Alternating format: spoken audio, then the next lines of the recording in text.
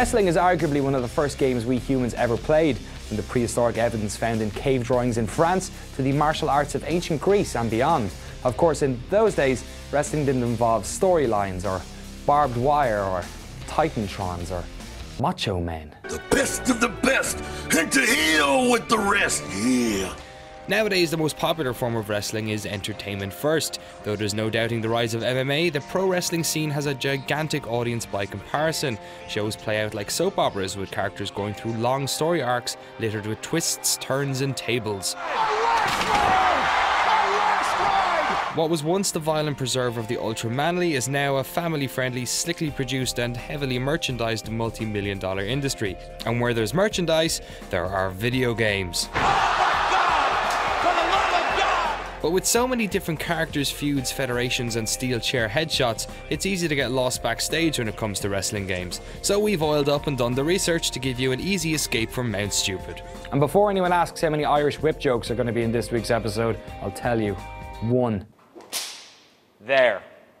Poetically enough, the wrestling genre started mere months after a certain Vince McMahon founded what's now known as the WWE. In 1983, The Big Pro Wrestling was released on Japanese arcades by Tecmo Japan of Double Dragon fame and was later ported to home consoles in the West under the name Tag Team Wrestling. You played in single or tag team combat and had to scroll through a menu of moves every time you grappled an opponent. There were two teams, the Ricky Fighters and the Strong Bads, the inspiration behind Homestar Runner's foul-mouthed luchador. You start sawing a hole in the floor and I'll stomp on this casserole. The original arcade version also had sound effects that sounded less like professional athletes and more like two grown men arguing with their mouths full.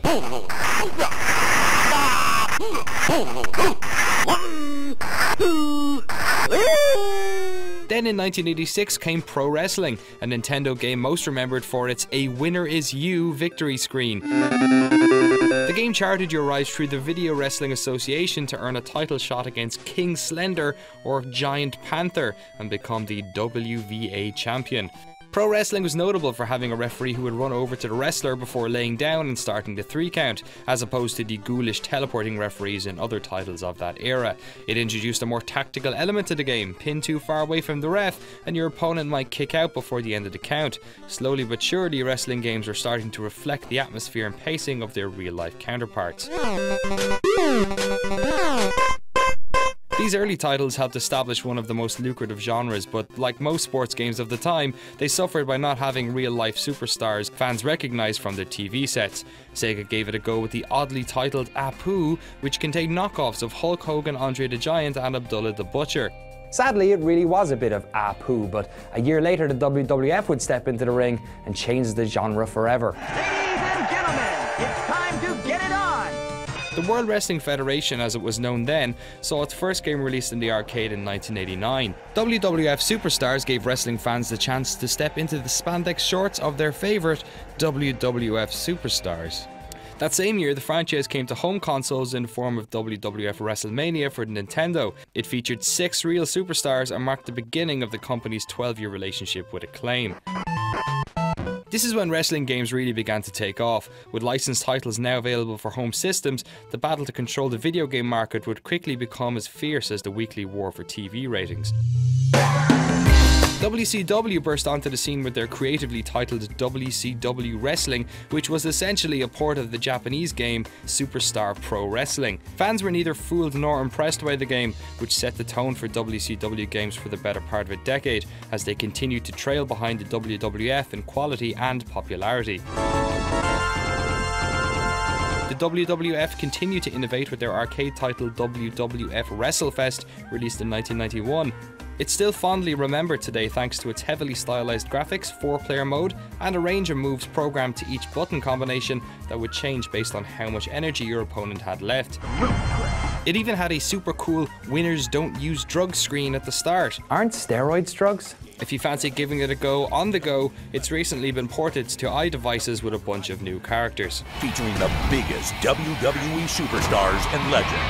WrestleFest's over-the-top graphical style was cool, but paled in comparison to Saturday Night Slam Masters, an arcade title from Capcom that also made its way onto the Super Nintendo and Genesis.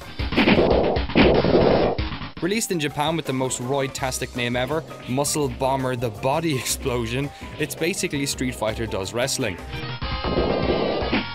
The popularity of wrestling games in Japan is often forgotten, and so too is the awesome Fire Pro Wrestling series that's been running there since 1989.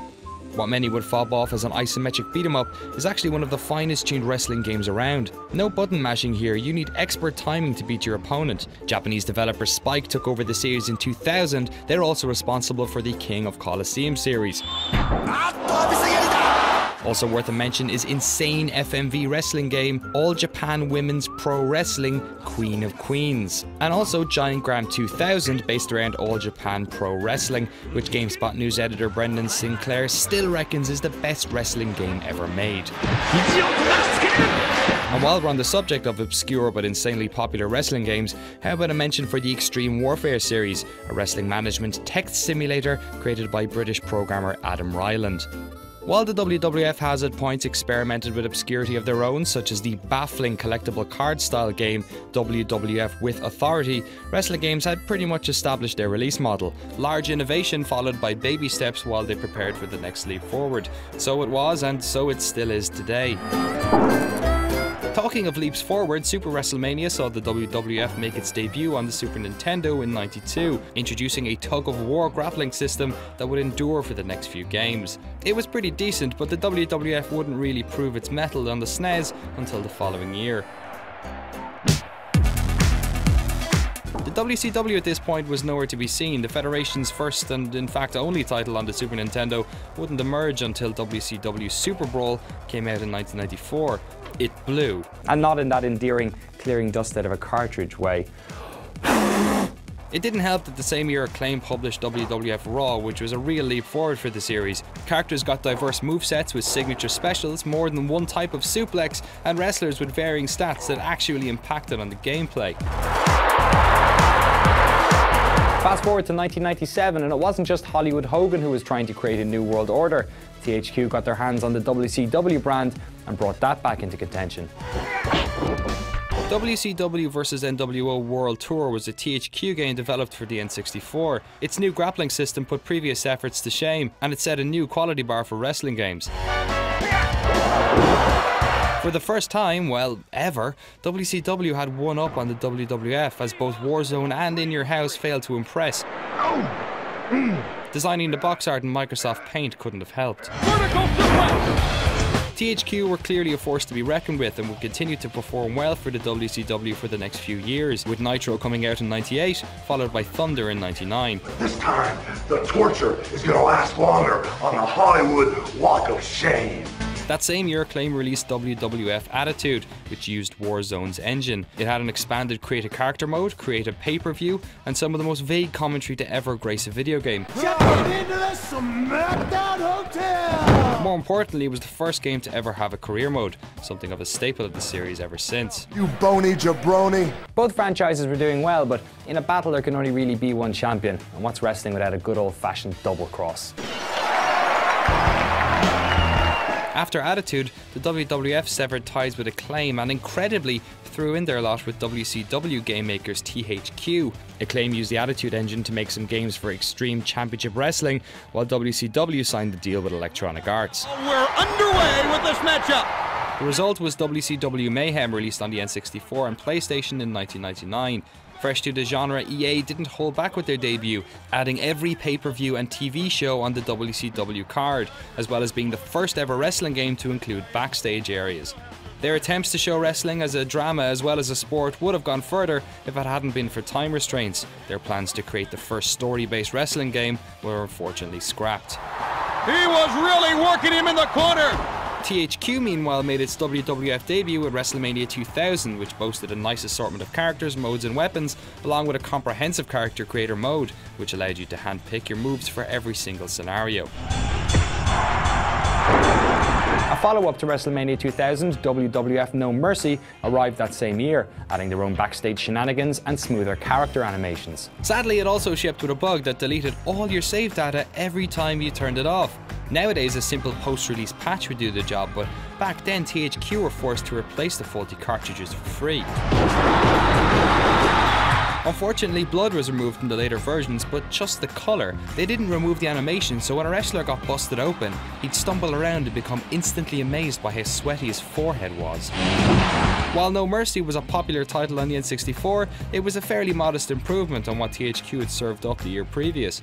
The PlayStation, meanwhile, was just about to become the stage on which wrestling games would change forever. SmackDown burst its way onto Sony's little grey machine in the spring of 2000, just in time to stop thousands of us from leaving the house all summer. SmackDown boasted an incredible season mode that charted your rise through the ranks of the WWF. In pre-season, you were able to forge friendships or rivalries that were then locked into the game, so real feuds could develop as you were interrupted or assisted during matches. The game was considerably more polished than anything wrestling fans had ever played before. For one thing, the camera was much more energetic, bringing the game a bit closer to its TV counterpart.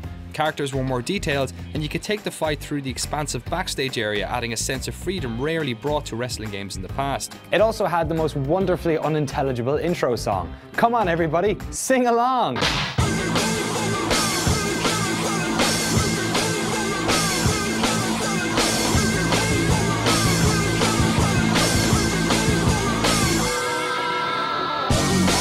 SmackDown changed the face of wrestling games forever, and it would prove to be WWF's finishing move in their long bout with the WCW. Later on that year, EA pooped out WCW Backstage Assault, which removed the ring entirely and had all the action placed behind the scenes. Presumably because the soon-to-be bankrupt WCW had probably sold all their rings. This, the last WCW game ever released, sold no more than 200,000 copies. The WWF stripped them of a selection of trademarks and contracts, and on March 26, 2001, the WCW was dead. And 2 weeks later, the ECW was gone too. As we've seen in many genres, competition helps to drive innovation, and with their biggest competitors dead and buried, the WWF fell into a pattern of iteration, arguably both on consoles and in the ring. SmackDown saw several sequels, including Know Your Role and Here Comes the Pain, the first game to show the newly branded WWE logo after the group lost their copyright battle with the Worldwide Fund for Nature. Come on, get up! Yuke's, the developers of the lion's share of modern wrestling games, used the engine from Here Comes the Pain to create Rumble Roses, a game about women punching the living daylights out of each other, often in mud. There was also a dedicated mode where you could watch 2 computer-controlled wrestlers fight it out, leaving your hands free to do whatever else you wanted, really. Like shaking up a can of soup, for instance.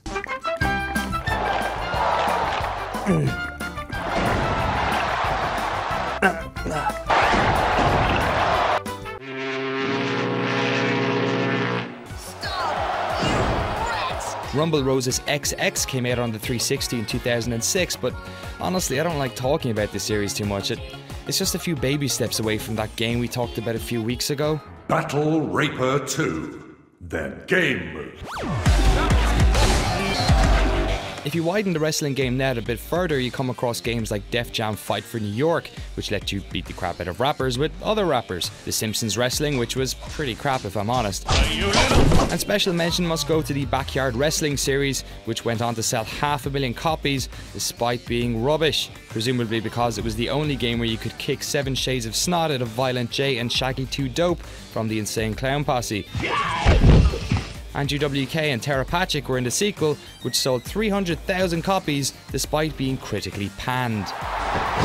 2004 saw the start of one of WWE Games' most enduring franchises, SmackDown vs. Raw. Unfortunately, they fell into the Madden pattern of being glorified roster updates with the odd gameplay tweak. 06 added Test of Strength and Stare Downs. 2007 saw the series come to Xbox 360 for the first time and added analog grappling, online play, and a host of new game modes. In 2008 it arrived on the PlayStation 3 and added Money in the Bank, King of the Ring and ECW Hardcore modes. 2009 put a focus on tag teams, had Road to WrestleMania mode and was bloody awful. 2010 wasn't much better, and sadly it was the final game to include the now discontinued ECW brand. And last year 2011 introduced Universe mode and a new physics engine which saw weapons break apart during use. Again, it wasn't great. What a stunning moonsault.